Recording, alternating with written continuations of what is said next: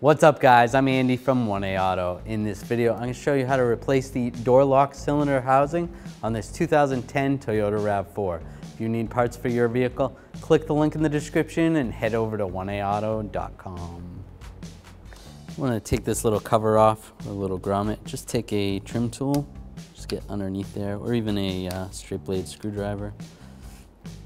Try to get that off. Pull that off. And then inside there's a screw.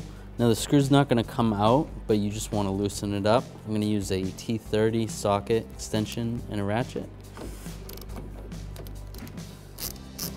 Just loosen that up. That loose, and we should be able to take a trim tool, just get underneath here. Just be careful not to scratch the paint.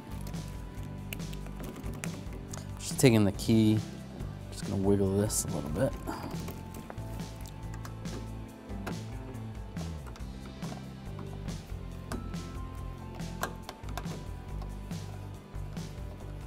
All right, there we go. Wasn't all the way loose. So take the key out. Just grab the trim tool, slide this out. Watch out for the gasket. You can slide it right out. Just a little tip for you. Sometimes it's difficult with this screw. Doesn't really want to come out when you're trying to take this housing off. Just take a little magnet, and then you can grab the screw, and then it just makes sliding this out a little bit easier. Take this cover off, just take the pocket screwdriver, get underneath here, and it pops right off.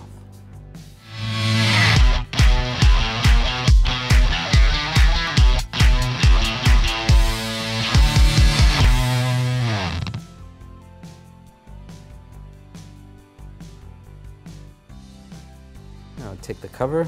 I'm just gonna slide this side in first, just like that, and then lock it in place. That's good. You can slide this back in position, just like that. I'll take the T30 socket and the extension, just get this screw started, and just snug this up, not too tight. Slide this cover back on, lock it in place.